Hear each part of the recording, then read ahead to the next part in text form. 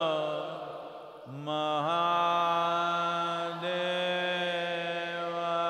Mahadevaya.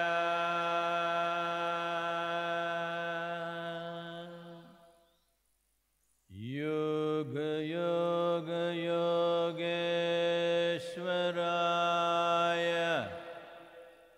Bhuta, Bhuta, Bhuteshwaraya.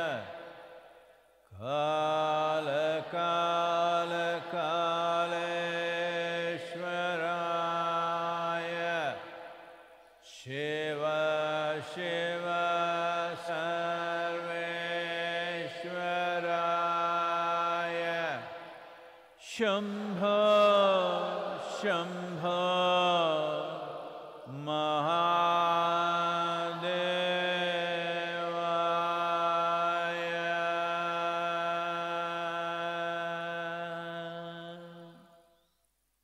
Yoga, Yoga, Yogeshwaraya. Bhuta, Bhuta, Bhuteshwaraya. Kala, Kala, Kaleshwaraya. Shiva, Shiva, Sarveshwaraya. Shambho, Shambho,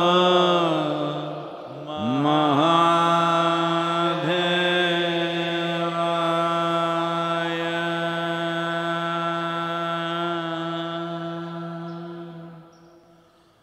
Yoga, Yoga, Yogeshwaraya.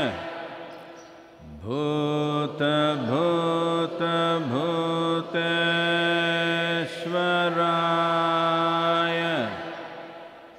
Kala, Kala, Kaleshwaraya.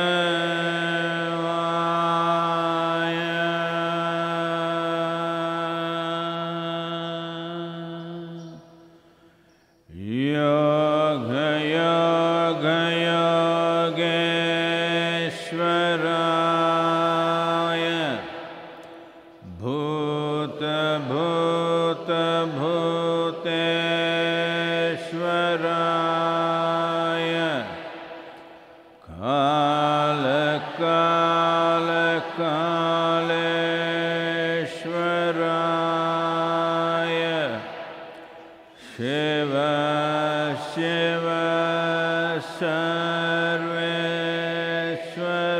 Sarveshwaraya. Shambho, Shambho,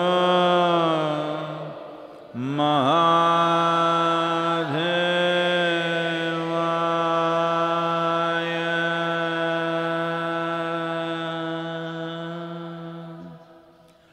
Yoga, Yoga, Yogeshwaraya. Bhuta, Bhuta, Bhuteshwaraya. Kala, Kala, Kaleshwaraya. Shiva, Shiva, Sarveshwaraya. Shambho, Shambho,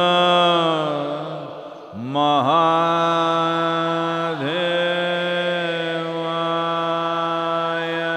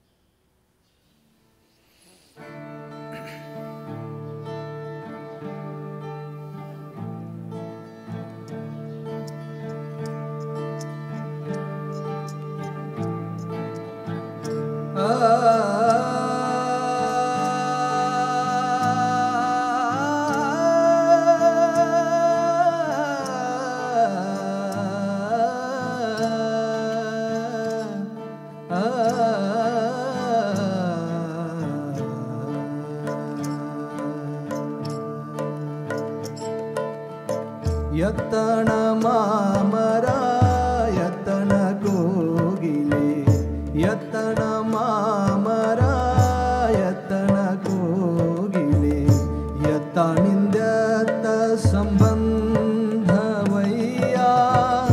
ಯತನಿಂದತ ಸಂಬಂಧವಯ್ಯ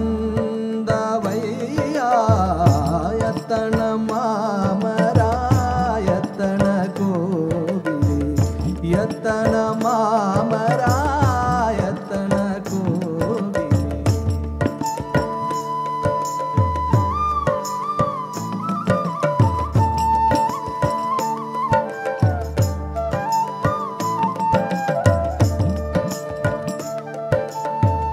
ಬೆಟ್ಟದ ನೆಲ್ಲಿಕಾಯಿ ಸಮುದ್ರದ ಉಪ್ಪು ಬೆಟ್ಟದ ನೆಲ್ಲಿಕಾಯಿ ಸಮುದ್ರದ ಉಪ್ಪು ಯತ್ತನಿಂದತ ಸಂಬಂಧವಯ್ಯ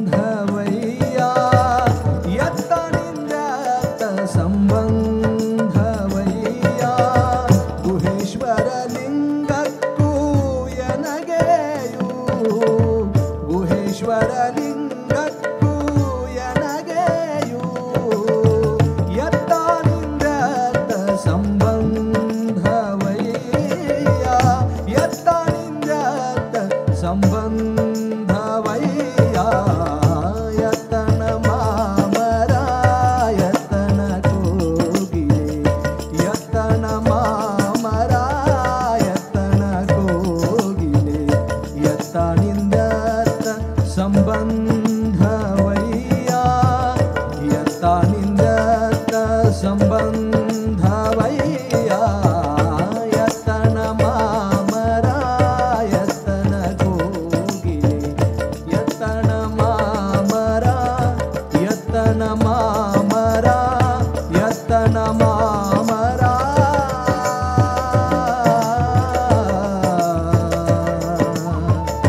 ಯತನ ಕೋಗಿಲೆ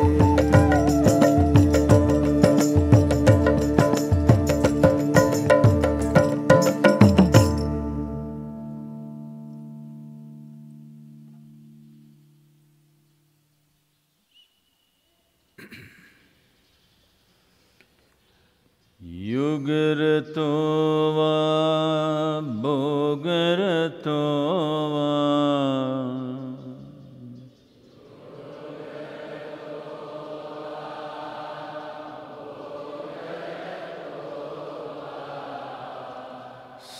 संगरतो वा संगविहीनः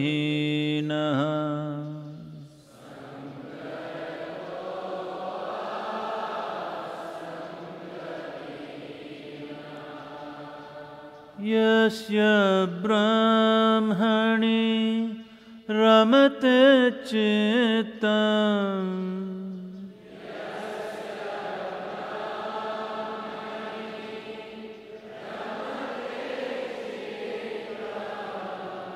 यस्य ब्रह्मणि रमते चित्तम्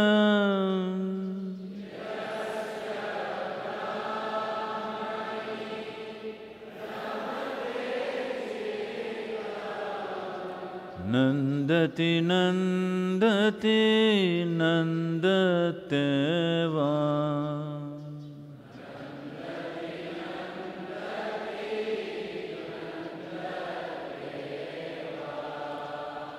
नन्दति नन्दति नन्दते वा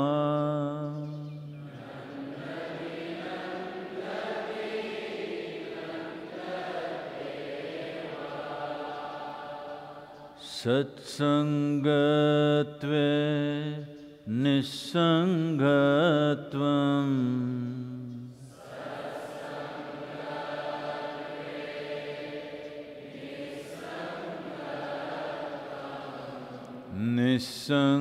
निस्संगत्वे निर्मोहत्वम्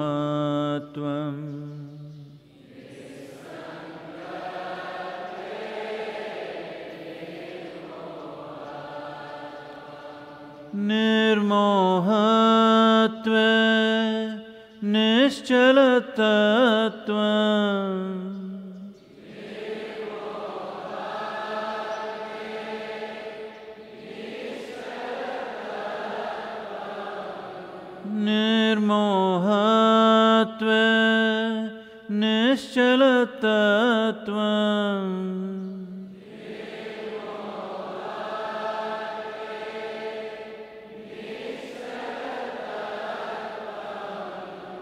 निश्चलतत्वे जीवन्मुक्तिः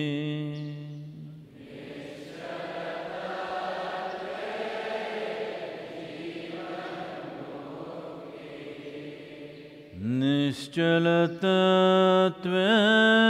जीवन्मुक्तिः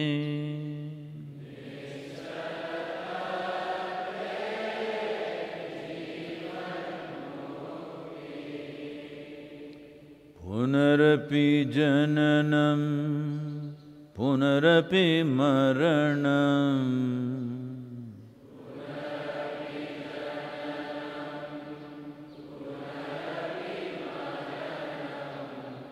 पुनरपि जननी जठरे शयनम्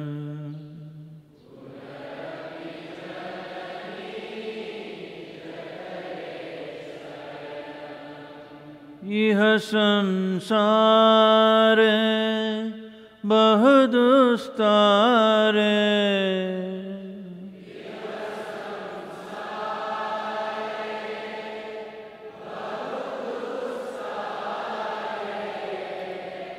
इह संसारे बहुदुस्तारे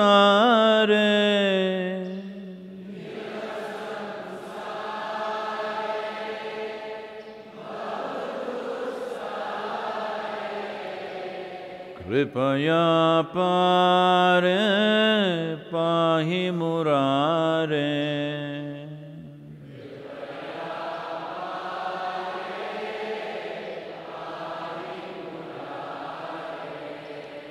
कृपया पारे पाहि मुरारे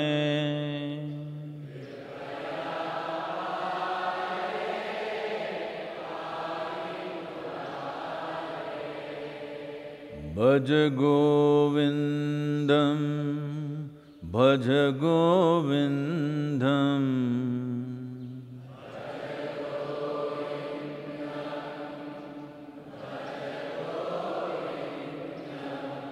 गोविन्दं भज मूढमते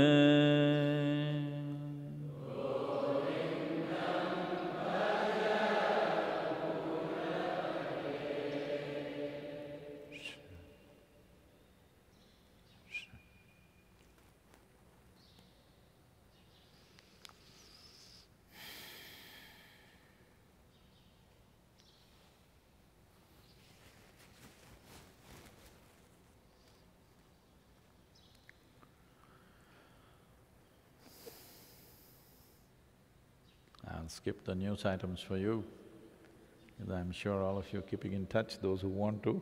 Those who don't want to know what's happening in the world, of course you can close your eyes.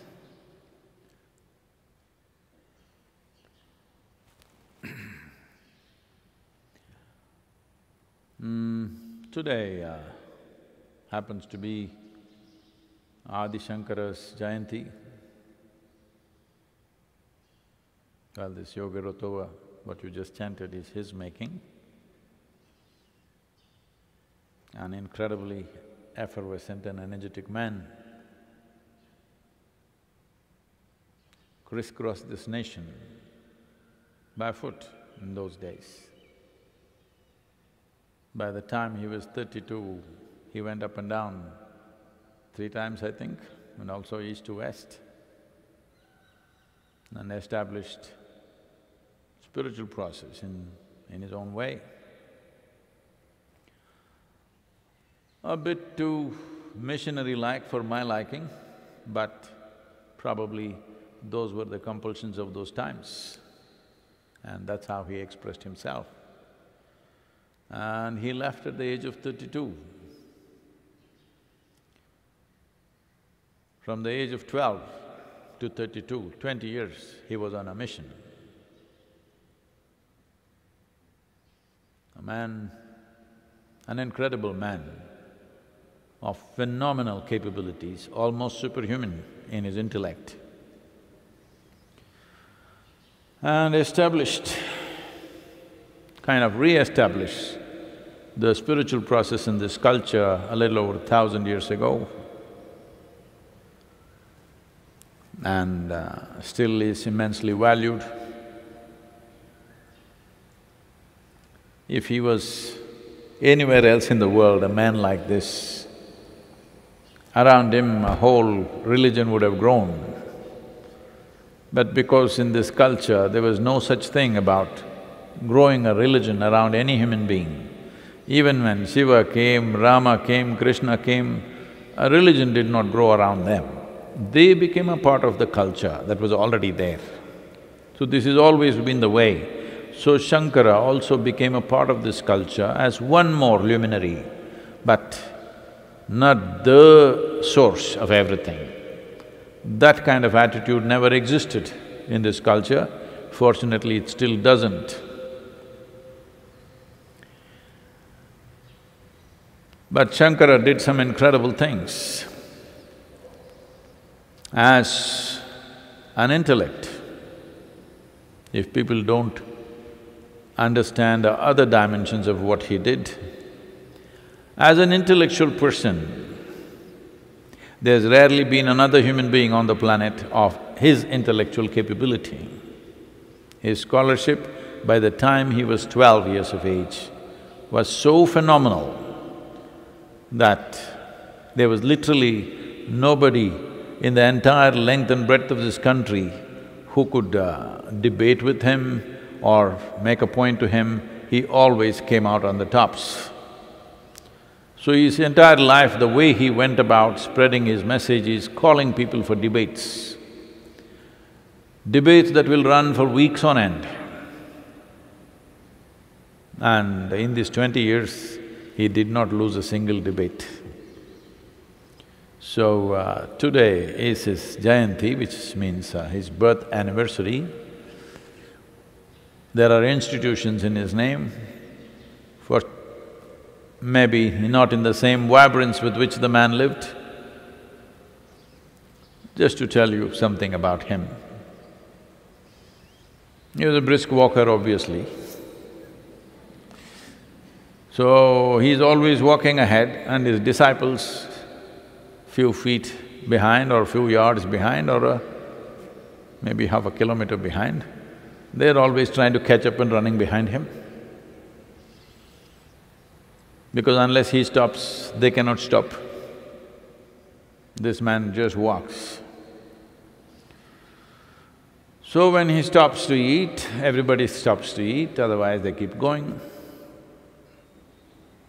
One day he was walking and outside a village, he saw people drinking liquor and rolling around in so many conditions. He just observed this. He just walked in. Those days and even today, one of the favorite drinks in the villages is called toddy. It comes from the palm tree. It is something like the Western beer, but it looks like buttermilk. And it can be either very mildly alcoholic or it could be done very strong. This place must have been strong because people were crawling around. So he looked at this, he walked into the toddy shop, he picked up the whole pitcher of toddy and just drank it up. And just walked on, didn't crawl. So his disciples watched him drinking and then among themselves, well, our guru is drinking.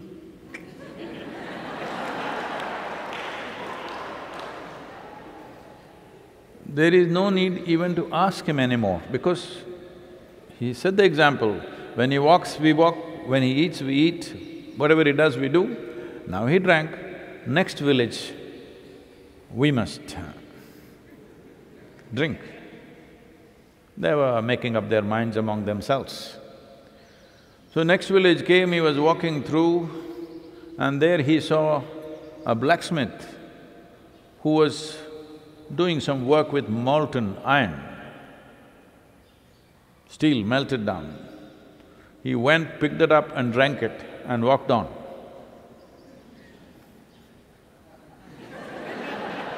Of course, they don't want to drink that So, almost a superhuman being, a phenomena in his time. After 1,000 years, he still lives. People still… a large number of people still practice and recite what he has done. In many ways,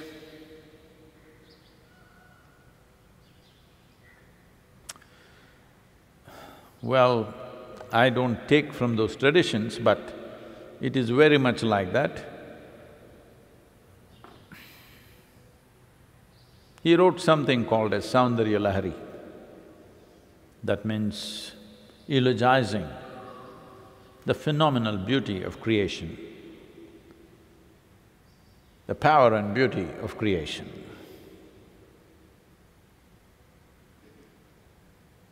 So, this was done so that the worship of the feminine lives in this culture. When we were consecrating Bhairavi, certain things happened and certain people were drawn to this and they came and they attended the consecration. After that they came and said, Sadhguru, what you are doing here is exactly what's written in the Saundarya Lahari. I said, well, I never read that because I don't have that kind of thing. My thing is only to close my eyes. When I want to know something, close my eyes. I can't read and get something. Otherwise, I would have been a professor by now.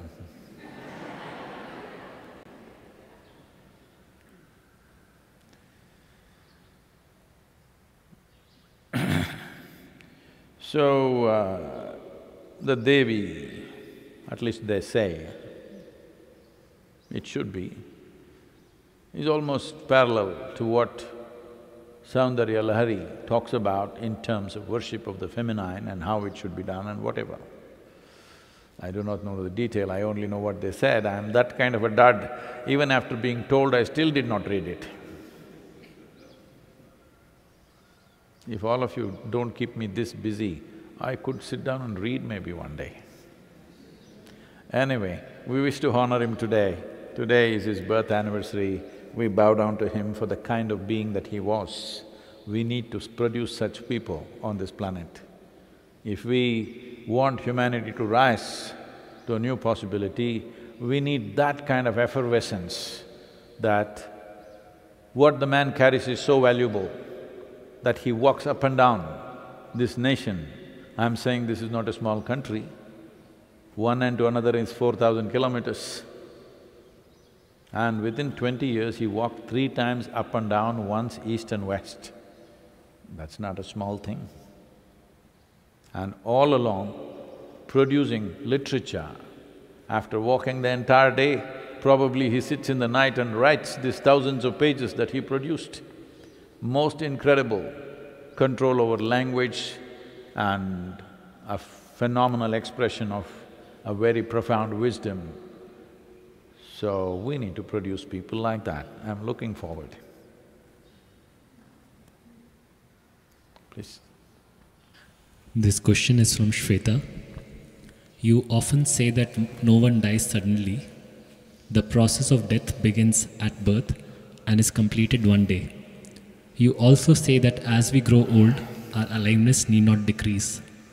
Since we know that both the physical strength and mental alertness do decline after a certain age, how should we understand that quality of aliveness that does not decrease as we grow old? I have only experienced this aliveness in my meditativeness, when it manifests as stillness. Is that the aliveness you refer to, or is there something else? Is this Shweta talking about me? Am I becoming dim? Hello? Those of you who've seen me for 10, 15 years, am I becoming dim? No, she's saying with age you will become dim.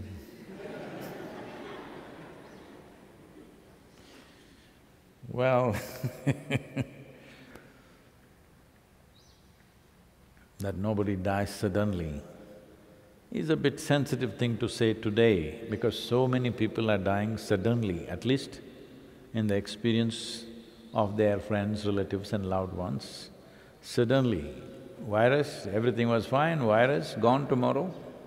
Too many people. When 250,000 people have died in the last 2 months because of one cause, people die of various causes, that's different. But because of one cause, 250,000 people die. Somebody is making an estimate of this, some kind of calculation, I didn't go through this properly. But they made some calculation, what is the weight of one single virus and how many virus does it take to kill one human being. So many people, 3 million people infected, so many people dead. So what is the number of virus? So what would be their cumulative weight? So till now, the number of virus, whatever the trillion virus, their weight amounts to 1 gram.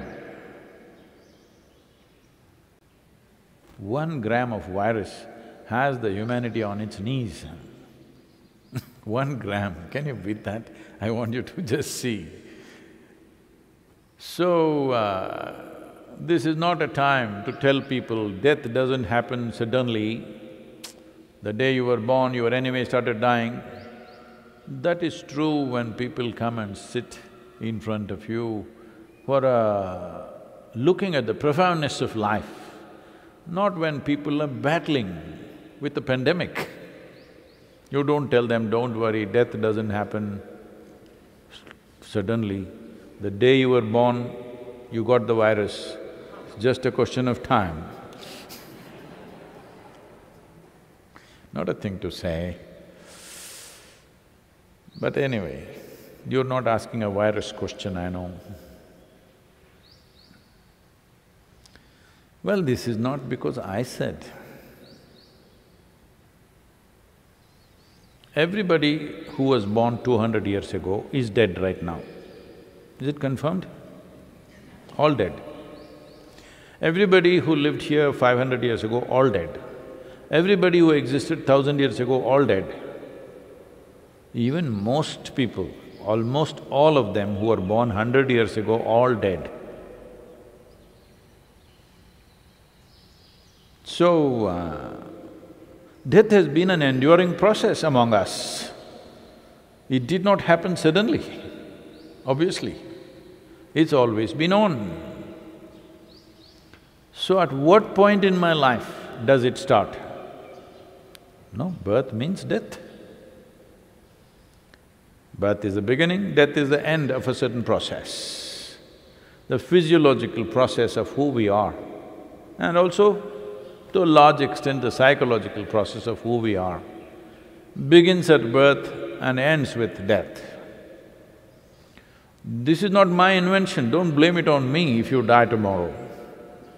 This is not… death is not my invention, I just wrote a book on it. Oh, Sadhguru invented death, let's fix him. No, I did not. People have been dying before I came, and people will die after I'm gone. So, with age, body is becoming weaker.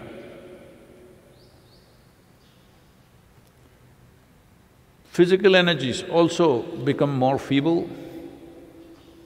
Well, your eyes may become little dim, hearing may go little like that, depends how long you live. Virus willing, you may live long. See where we have come from, God willing to virus willing. So, depending upon how long you live, definitely your faculties will go down. But aliveness is not about that.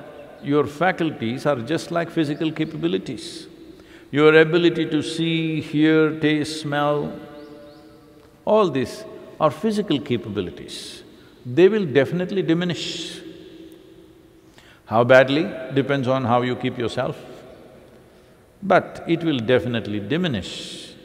What you are at 20, you will not be at 80 in terms of your both physical and mental capabilities, probably. But does it mean to say it is lowered level of aliveness? You need to look at this. Aliveness means fundamental life. This life has various accessories for it to make itself present now. To be present, it needs a physical energy, a physical body, neurological system, intellectual process, mental processes, and the five senses. These are all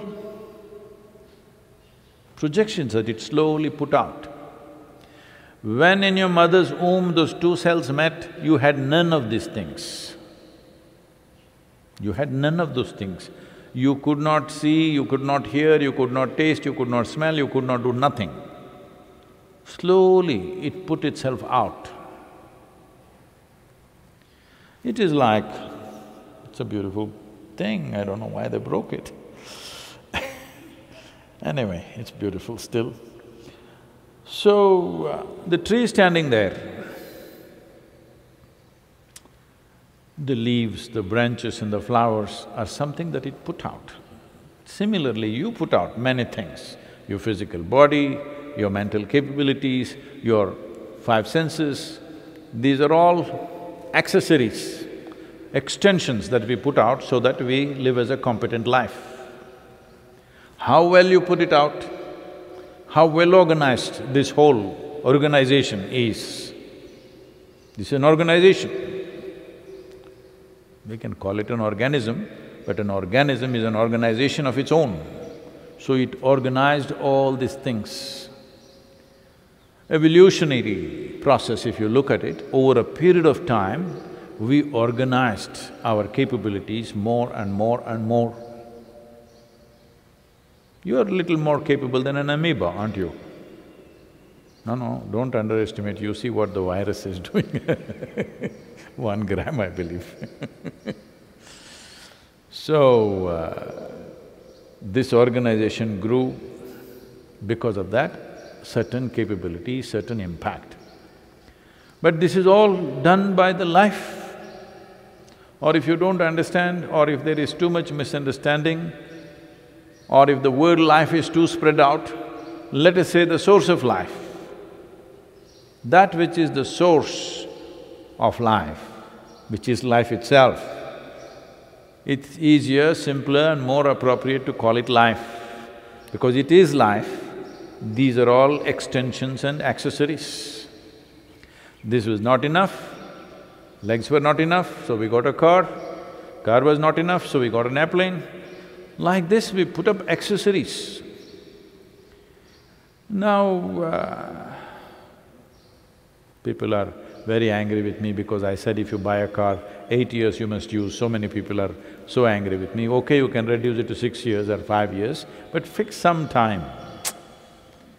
You know, how many human beings on the planet, how many cars on the planet, how many computers on the planet, how many everything on the planet, we need to make up our mind.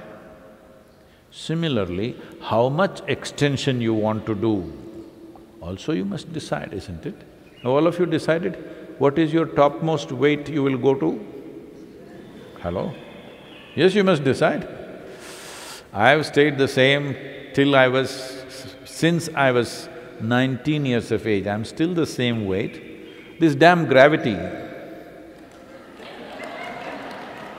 what was all on my shoulders, slowly, because of gravity, little nah, it's a gravitational pull. I've yielded a little bit to the planet. So, but I maintained the same weight. all of you also must decide how much extension you're going to do, both physiologically and physically, materially, how much extension, everybody must decide. Otherwise, organization itself becomes a limiting factor. Your very organization becomes a terribly limiting factor. So, you are mistaking your organization for yourself. That's why this question is coming. Yes, organization, however well you manage it, after some time it'll because it's material organization, unless it's completely renewed, it tends to deplete. Whatever is hardware will deplete, whatever is software, you can update. The whole karmic process is about this, that if you wish, spiritual process is just about updating your karma so that you take newer and newer karma which is in the stock. Normal people, see, I'm calling them normal because they're majority, I also want to be safe. I'm saying idiotic people, that's what I mean by normal. Idiots in the world will always see how to have limited karma. One who is on the spiritual path, who is on fire, wants to download the whole warehouse. But he knows if he downloads the whole warehouse, the hardware itself may break, it's too much. So, keeps upgrading, keeps on taking up more trouble, because we want all the troubles to be done as quickly as possible, constantly upgrading or downloading more and more. So it looks like those who are on the spiritual path seem to be, in terms of life situations, they're a little more tortured than others. But it's okay, as long as you're suffering, load is not a problem. Load is not a problem. Everybody goes to the gymnasium and does this. They're carrying loads because they think their body will improve with that. So load will only strengthen you unless you suffer the load. If you're suffering the load, then it's a problem. The problem is not with the load, the problem is that you are a suffering creature. If you are not suffering, what is the problem with the load? You will become very strong. There is a beautiful parable in the yogic culture. That is, it once happened, one young man took his cattle herd for grazing in the forest, which was normal part of life here because this is a pastoral culture. Largely, the wealth in this country was not land, was always animals, cattle. How many cattle do you have? That's your wealth. So, he took his herd to the forest. There, for the first time, he actually witnessed a cow delivering a calf. This is a tender moment. If you see how it happens, then you are, it's a wonder of the wonders that a new life just falls out like that. And the tiny little thing on fragile legs like that. He felt so touched by this. He picked up the calf, put it on his shoulder and walked back home. He got so immensely involved with this little calf. Every day he carries it to the forest, grazing and again bringing back on his shoulders. 8 years passed away. He was still carrying.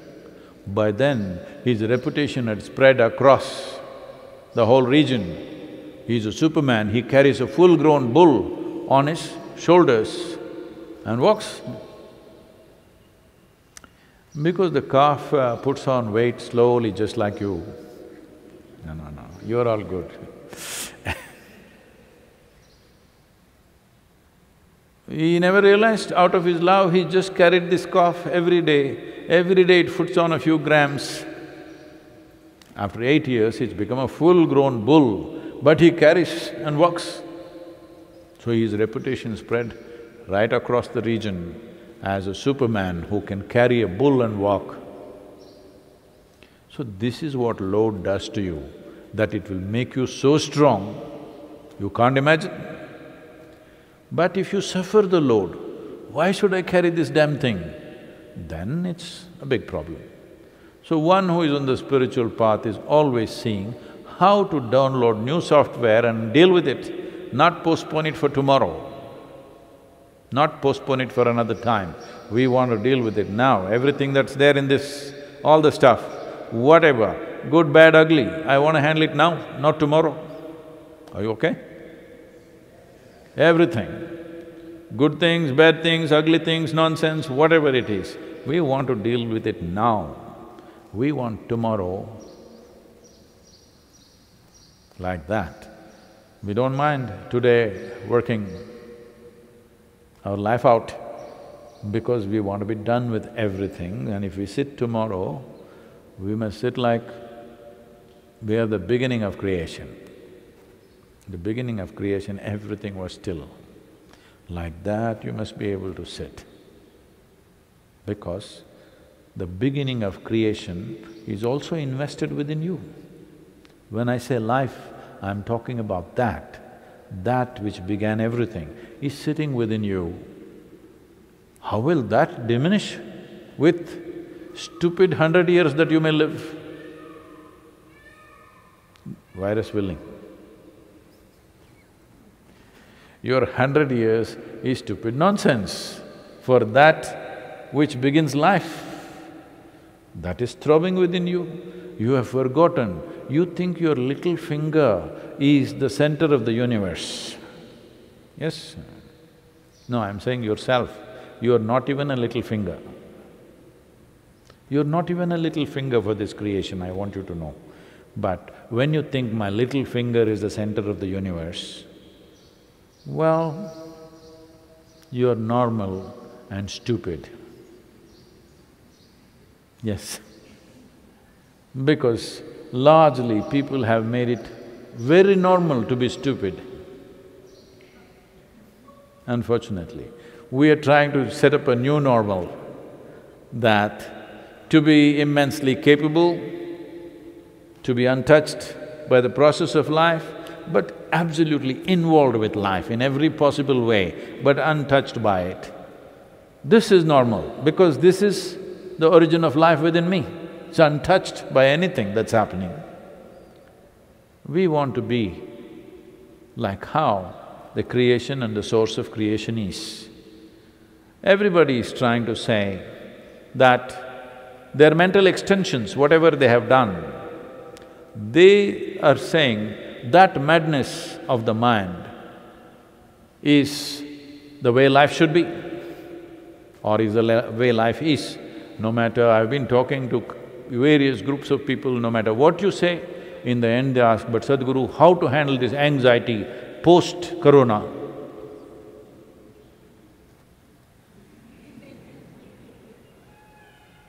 So, you're also asking me the same question. First of all, you accused me that I invented death. I only wrote a book. You must read it, because it handles certain aspects which are inevitable in everybody's life. If you approach it with ignorance, you will deal with it one way. If you are little pre-informed about certain things, you can deal with it little more consciously and well. If you don't live well, at least I want you to die in style, that's all I'm saying. If you live really well, fantastic. Right now, our idea of living well needs to be hugely modified. Because when we say somebody is living well, that means they are wearing 5 kilograms of gold and one diamond is stuck in their head so that in their forehead so that their third eye cannot open, it's damaged.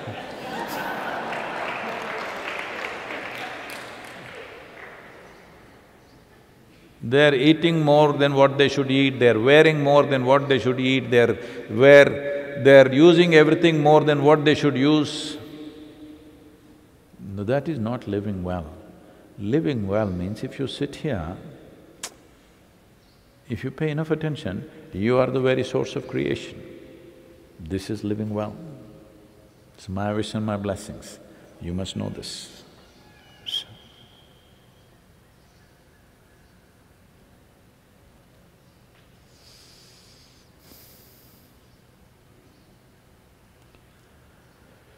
Yoga Yoga Yogeshwaraya Bhuta Bhuta Bhuteshwaraya Kala Kala Kaleshwaraya Shiva Shiva Sarveshwaraya Shambha Shambha Maha